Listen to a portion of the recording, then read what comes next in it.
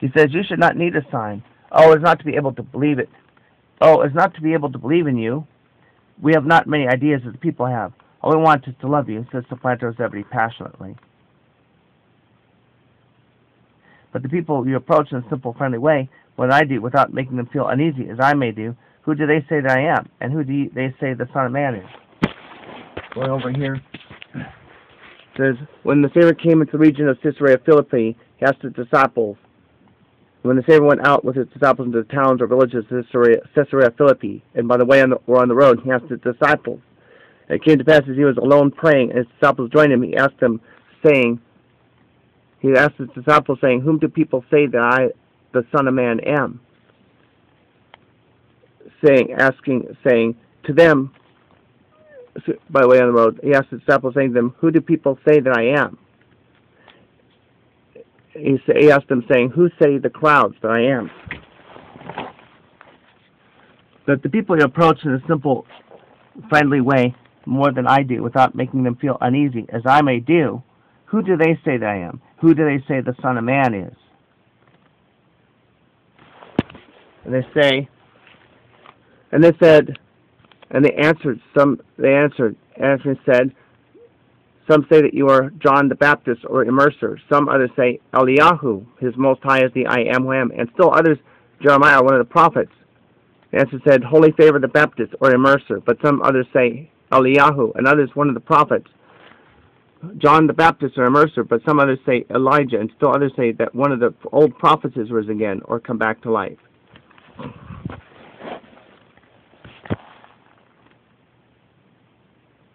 Some say that you are eternal Savior, that is the anointed King, and they are the best. Some say that you are a prophet. Some only a rabbi. Others, say that you are mad and possessed. Some call you by the same name that you use, and they say Son of Man. And some say that is not possible, and it goes on and on.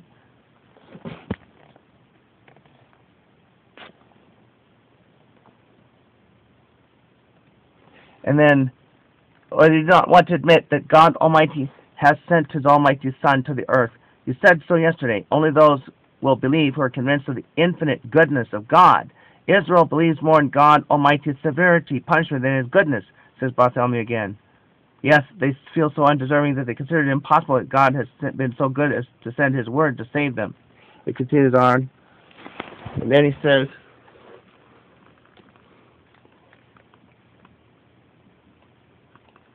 and he said to them, but whom say you that I am? And he said to them, but what about you? But who say you that I am? He said to them, but what about you? Who say you that I am?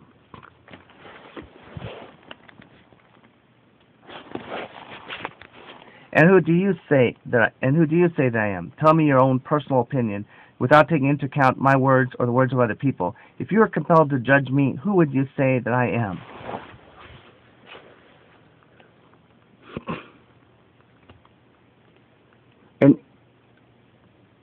And Reed Stone answered and said, you are the anointed, the almighty Son of the living God Almighty. And Stone answered and said to him, you are the anointed one. Stone answered and said, the anointed of God. You are the anointed King, the almighty Son of the living God, exclaimed Stone, kneeling down with his arms stretched upwards towards Holy Savior, looks at him with his face bright with love, and who bends to embrace him, saying, and the eternal Savior answered and said to him, blessed are you, Simon, son of Jonah, for flesh and blood, or man or human being, has not revealed it to you, but it was my Father Almighty which is in heaven.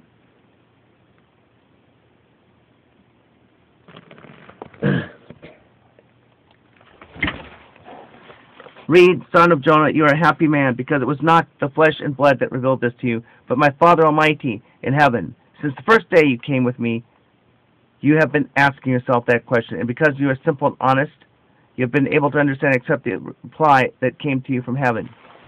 And he continues on with that. He said to them,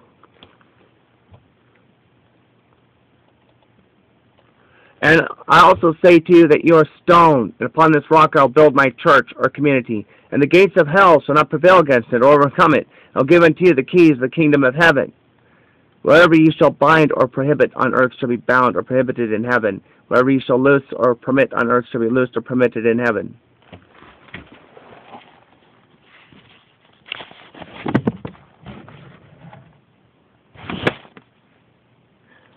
I showed no sign or power to you, as I did with Philip, Nathanael, Simon Cananean, Thomas, and divine praise, who saw them. You are not subdued by my will, as embraced the publican was, and yet you exclaimed, He is the anointed. You believed since the first moment you saw me, and your faith was never shaken. That's why I called you Stone. That's why on you, Stone, I will build my church, and the gates of hell shall not prevail against it. I'll give you the keys of the kingdom of heaven. Whatever you bind on earth shall be bound also in heaven. Whatever you loose on the earth shall be loosed also in heaven. O prudent, faithful man, whose heart was able to see. And from this moment you are the head, to whom obedience and respect are due to another, myself, and proclaim him such before all of you.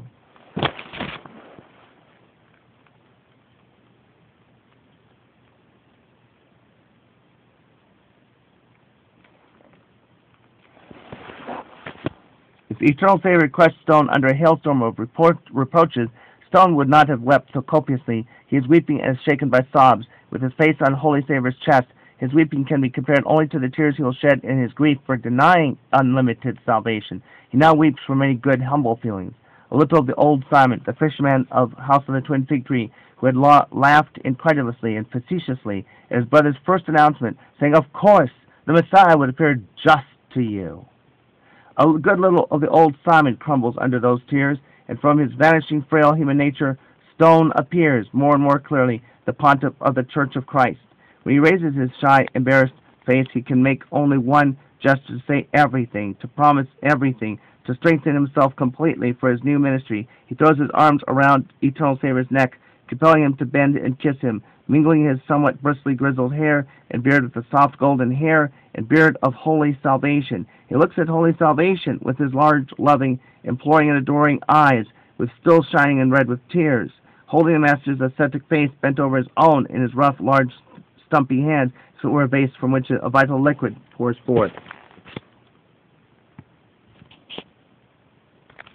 And then later I said, but don't tell anyone that I told you.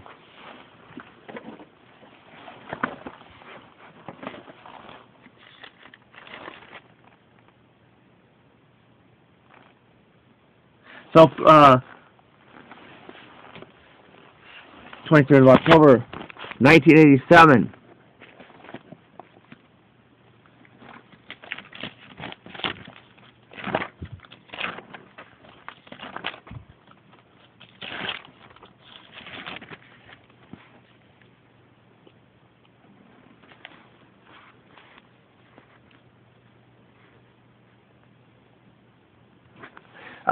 I was this morning wondering how eternal salvation must have felt when the Pharisees never believed him, and how difficult it must have been for him to convince them that he was actually the Almighty Son of God Almighty. How misunderstood he was by them. It was beyond man's capacity to comprehend that it was possible at their time. They simply would not understand or accept such a miracle. And how many are now, and the God answers saying, and how many now understand or believe fully in my message? She says, quite a few do, more than those who do not. Tell me, which number is greater of those who listen, believe, and understand fully my message? My sheep or my lambs? Sheep, sacerdotes, lambs, simple people, who are more willing to hear. I find that your lambs are more willing by experience now. Today is like yesterday. Daughter, times have not changed. Today is like yesterday. When I was on earth in flesh, some believed in me as another prophet. Only few believed in me as the anointed one, Messiah. When the Pharisees heard me, they rushed to stone me for blasphemy. And now, child of the King, why are you surprised at what people believe? You come from me, and today I am sending you as my bearer with my message of peace and love. I come to unite my church. But today is being like yesterday. And he continues on with speaking about how the churches are not listening about unifying. He asks, at least unify the dates of Easter. If you just do that, I'll do all the rest to unify the church. Still they're not listening. Not even for unifying the dates of Easter. Not even listening for that. Many of them. That's why God will expel many of them out of His church and says, you're no longer in my church. You have been keeping my church divided and ruined. Out of here. Get out. Out. Out. Eventually he'll say that if they do not repent. Right now He's trying to get them to repent, and some of them are. And they're changing, and they're trying to unify God's church. But they're up with opposition. Drunk with the blood of the saints and all those who witness on my divinity. Don't you see? To complete their work of destruction and crown it with success, they'll have to remove Peter's chair and the one who sits on it. Their aim is to destroy my church. But do not be afraid. I had promised that the gates of the underworld can never hold out against it. Matthew 16, verse 18. Yes, this is what is happening now. The leaders of destruction, glittering in their scholarships degrees, are foul. The leaders of destruction, glittering in their scholarships degrees, are foul. The leaders of destruction, glittering in their scholarships degrees, are foul, and the stench has covered the entire world now. It goes on saying that they're like 2 Thessalonians 2:9, etc.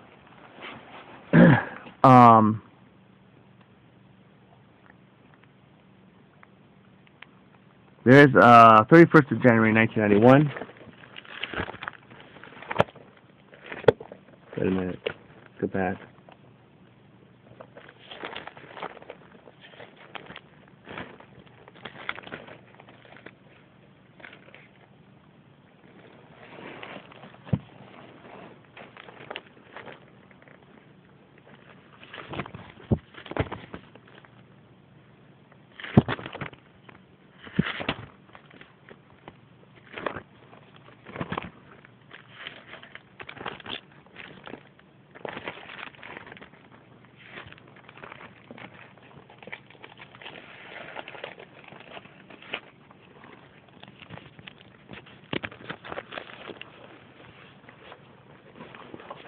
Okay, realize too that it was not flesh and blood that revealed to you the truths. The eminence and the grace of these messages of your era for your salvation made you believe them, but the Father Almighty Himself, by His grace upon you.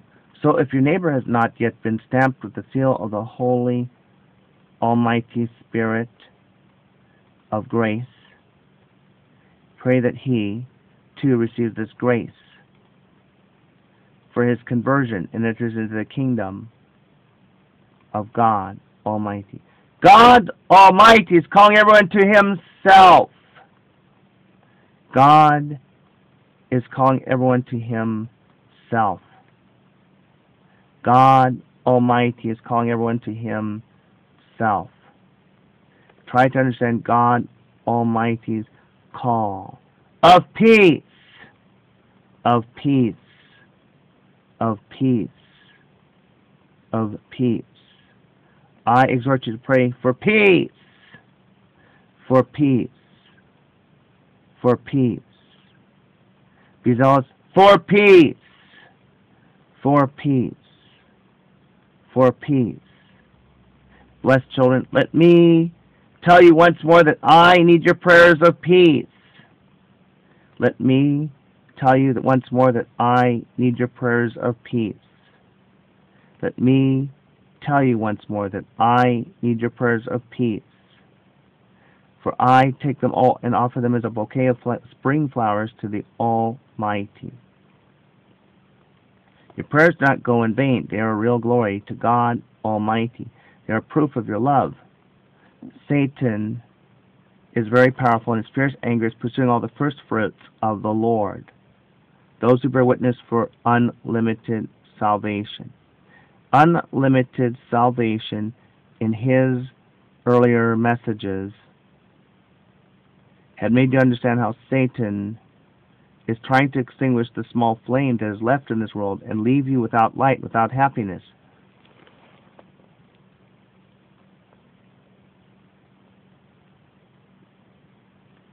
He, without mercy, he is blaspheming all God Almighty's powers. And then, okay.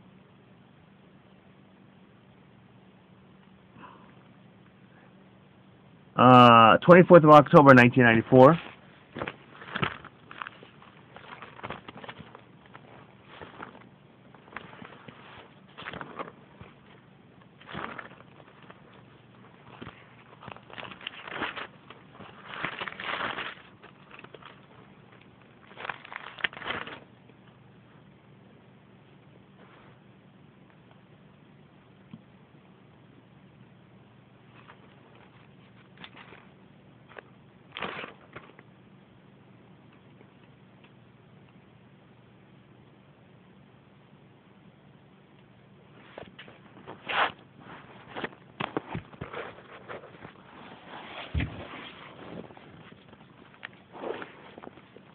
My names are holy.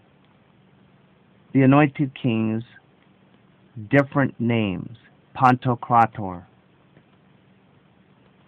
divine heart. Ichthus, Alpha and Omega.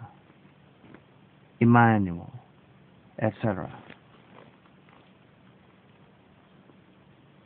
But men have patronized me, have expelled me from my own house, my own city, and now from my own sanctuary. Not only the anointed king is thrown out from his own house because of a question of terminology, but in the West, some have started to abolish the perpetual sacrifice. They are oppressing me and weighing heavily on me. Overweening with pride, they are content to live in a desert. But I mean, in these coming days, to display the holiness of my great name, which is, because of your division, profaned. I tell you, child, do you see how your people are living undisturbed and in an appalling lethargy when it comes to work for unity?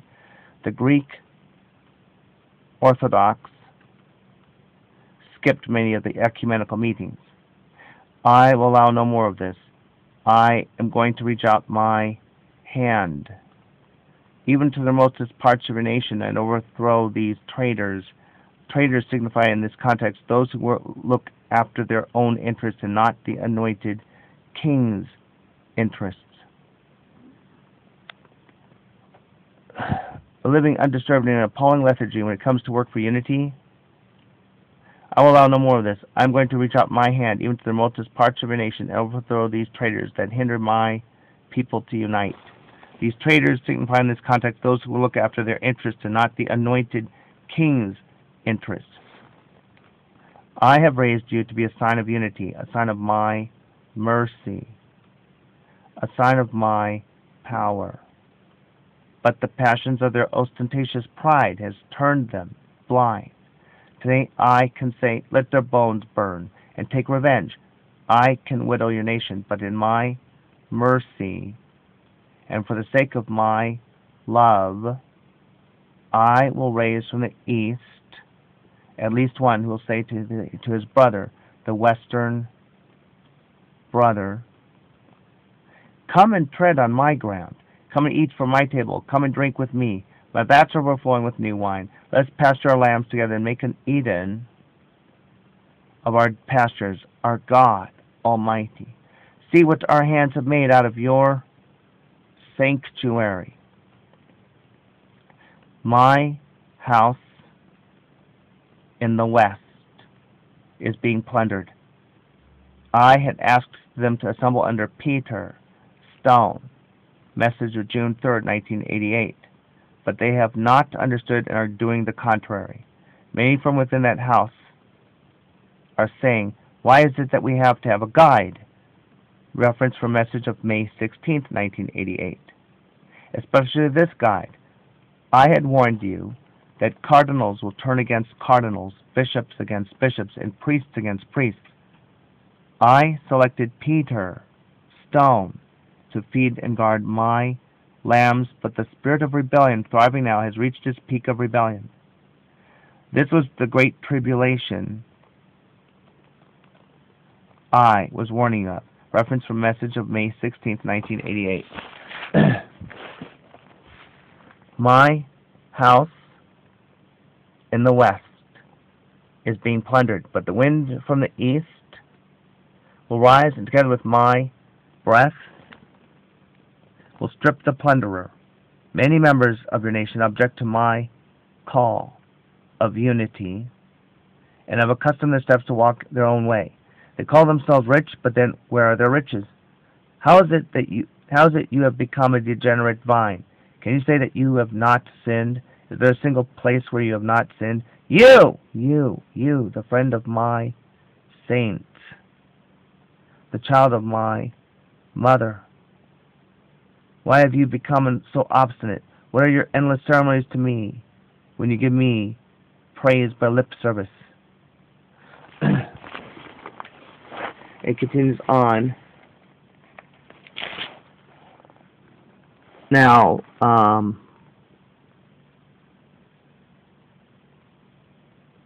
this is 8th of November, 1987.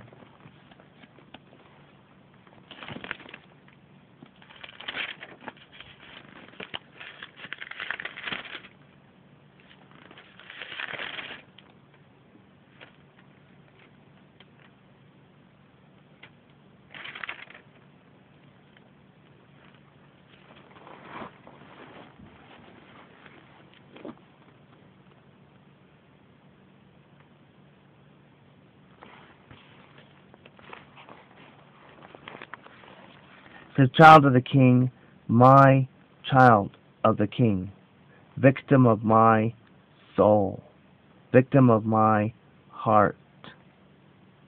Bear my sufferings and share them with me. Drink from my cup. Feel my scourgers, beloved of my soul. What will I not do for you out of love? I will allow you to share my sufferings.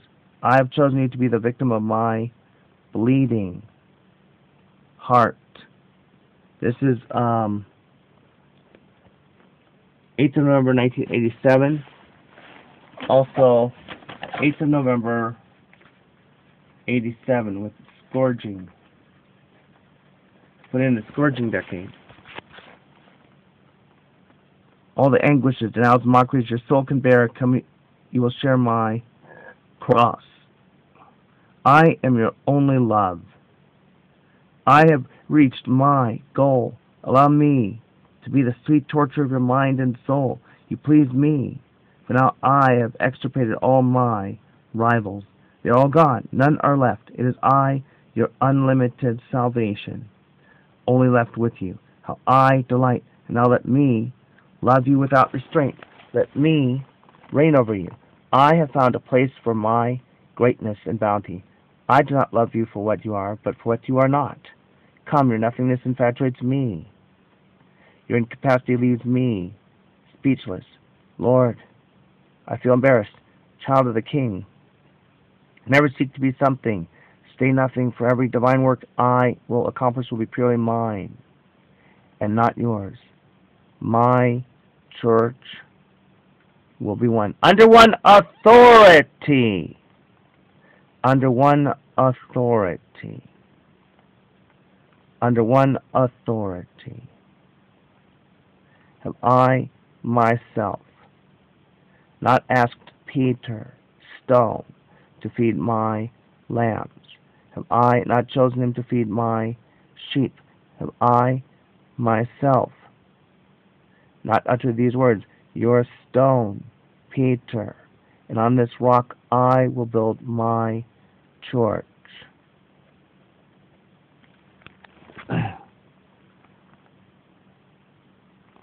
He says, why this arrogance among the nations, these futile plots among the people?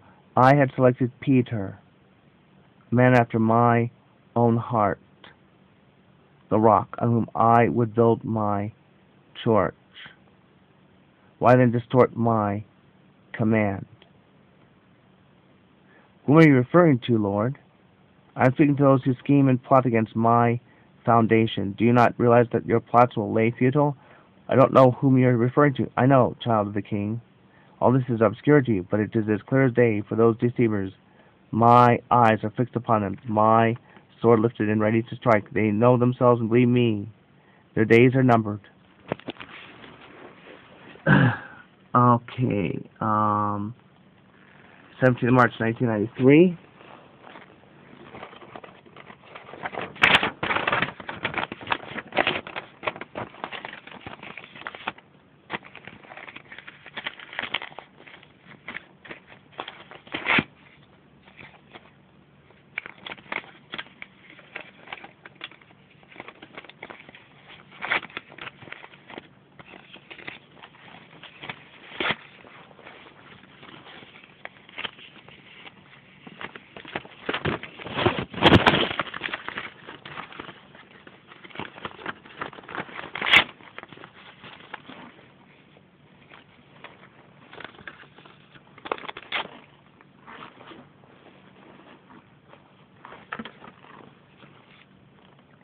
Now,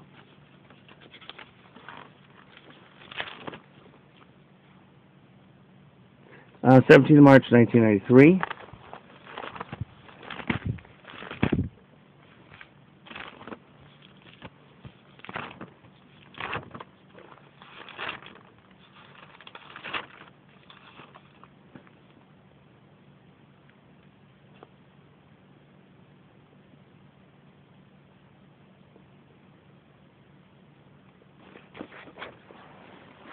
And it's saying, those people come from the deceiver. I have laid down my foundation on Peter, the rock, and the gates of the underworld can never hold out against it. If anyone comes your way and tells you, move from your fidelity you have for this pope to another sound movement, do not move. Beware. The yeast of the deceiver may be powerful, might taste good, but in reality it is of deadly deception, deadly deception, deadly deception, deadly deception. Do not allow anyone to deceive you. Resist the devil's tactics. For today, my priests, you will have to conquer evil with the strength you receive from me, who am the truth. You will be in a spiritual war as never before with an army which originates from the powers of darkness. Pray, my blood ones, all the time. I am is with you. And then going on to 19th of March, I think it's 19th of March 1993, or it's 1998.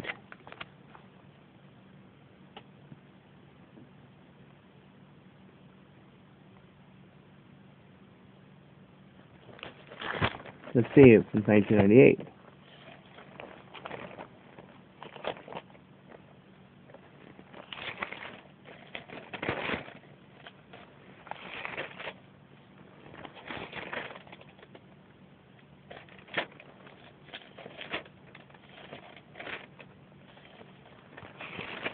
I think it's 19th of March 1993, if I could find. Yes, I did.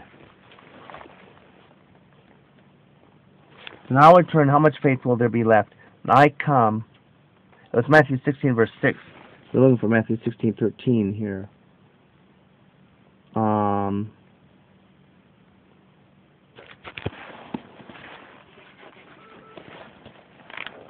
think that, let's skip that one, and we'll go on to, 19th of March 1988. There we go, 19th of March 1988.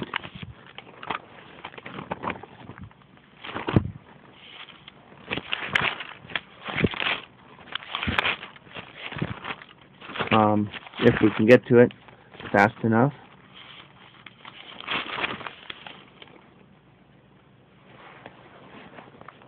It'll be on the next